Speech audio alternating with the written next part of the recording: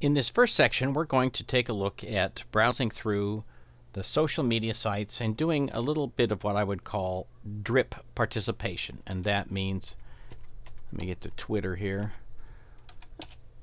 Drip participation means that what you're going to do is spend a little bit of time in the social media and not spend a huge amount of time.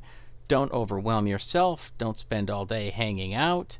But just do a little bit and have a presence. Make sure that you're known in the community. So we're going to start with Twitter. And in my case, what I do is I go into Twitter. And normally, every day, I try to enter some witty little comment. So let's put in here something from Mark Twain. Read through it, make sure that it looks right, and then I say update. Now notice it's got a little counter here. So if you're not familiar with Twitter, it always tells you whether you're going over or under. Now I could go way over. I could go way over. Look at that, 65 characters over. But I'm going to try to stay under for a couple reasons. One is that if someone wants to copy and paste this so they can retweet, I need enough room for them to be able to do that and add a tiny little comment and a retweet and maybe give me some credit for it. If you scroll down here on the page, we're going to look for a couple of different things. One is we're going to see if we can find a retweet. I'm just glancing very quickly here. So here's one. It says retweet @ and it's got the name. Notice that the name is a link. So if I click on this, it will take me to that person's home page. So let's do that. And here's someone, E. Boma. So I said, okay, make the most of yourself, for that is all there is for you. Well, I think that's a wonderful sentiment. I'm going to follow this person, so I decide I'm going to follow. Now, very often, when you follow someone, they will in turn follow you. So that's always a good thing. And then I go back to my home page. So you see how we do that. Now, if you remember, this person was wise and did not put the @ as the first character. If you put the @ as the first character, it limits who all can see the post that you put up. So if you put the RT first, that's a good thing. Even if you're going to reply to someone, you want to say, hey, Juicy2, and then make your comment. And that way it goes to everyone who's following you and not just the people who are following both you and the other person. One thing we want to look for is any retweets, any time when somebody mentions another person and you think, well, maybe I should be following that person. You can check those out. And then I just kind of glance down and see if there's anybody in particular that I want to read on a given day, or if somebody makes a reference to something that I think might be interesting. So, for example, here's one, WordCamp LA. When it has the #, that's also a link. In this case, it would be a link to a search term that begins with the #. Way at the top, you have this search area, and I could put in # and put in some term here, and I would be able to search for that. But if somebody has a search term already in the main area, it's very easy to just click on that, and it will take me to that place the same as if I had entered it here. Down here you'll see these are trends going on right now. Here's Texas, big term, Michigan, and Notre Dame. Guess which football game is going on as we speak? So if you were to put Michigan, or let's just say UM here, it will give you the tweets where somebody has mentioned that by putting #UM next to the name.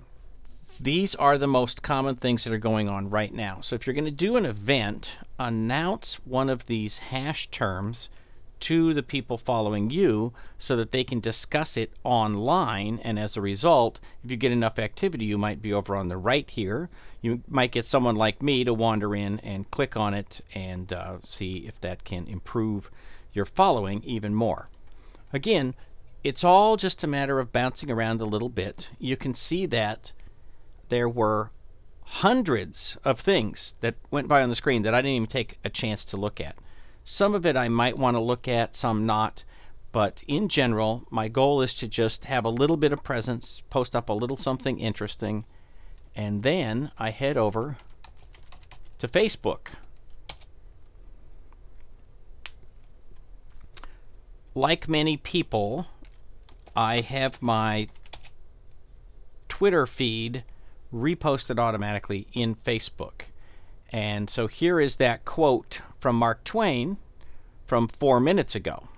Interesting, so Andrew Gallagher posted, he clicked right there to say that he likes that, and that's something you should do. So again, here, Rob Franklin has already retweeted this. Thank you, Rob. I appreciate that. And Andrew has said that he likes it. So again, if you post something in the community, everyone who's following Rob is going to see his tweet, and if they follow the link with the @ sign back to me, they may decide that they want to follow me. If they follow me, I will follow them, and on it goes. So it's pretty easy to slide into Twitter a little bit at a time. You don't have to freak out and spend 2 or 3 hours on it every day. In here, if I see something that I particularly like, I might also decide that I want to click on it and say I like that, and or I might want to repost it or make a comment. So sometimes I will do that, and I might spend, again, 2 or 3 minutes here, not 10, 20, 30 minutes. In my case, I also will go check out LinkedIn. Again, it's got a place where I can put an update here, and I'll say, actually, recording a webinar on social media. Then I'll get people to say, what? Tell me about that. And I can look and see the status updates of people that I'm following or that are connected to me. And again, I could choose to go there, go to one of these sites. I could look at what they're up to. I could make smart aleck comments, whatever I want to do. I always try to look over on the right here and see if there's someone that I could be following that I'm not following.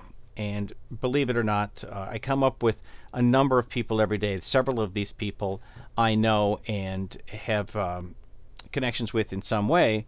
So I'll come back and click on them. But the point is, add 1 or 2 people here and there, and pretty soon your group of connections grows and grows. I'm going to hop back to Facebook for just a minute and see that when you click the home button, you will get a list of any updates that have happened since last time I was here. It looks like there aren't any. This is being recorded on a Saturday during a Michigan football game, so people have other things to do. But then I'm going to go down here to the groups, and I'm going to see the groups that I'm following, one of which is related to my book. We have 157 members, and Jay Weiss has recently joined that group. And then these are my friends have recently joined the groups on the left. So when I look at the various things that are going on here, these are people who are connected to me on Facebook have joined these things. And the groups on the right are the ones that I personally belong to. So there's all kinds of interesting things. So I might spend time on any of those. A lot of times, if there's a bunch of activity, like here at the Heartland Technology Group, I might go check that out.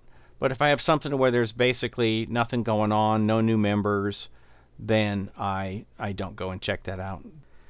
So that's a quick trip on how I tiptoe through Facebook, LinkedIn, and Twitter. You can do whatever you wish, but for me, I try to limit my activity to 5 minutes, and sometimes I will go 10 minutes, and sometimes I will go 10 minutes in the morning and 5 minutes in the afternoon. I never camp out for an hour. I never just hang out in these social groups. There's just too many other things I need to do during my day.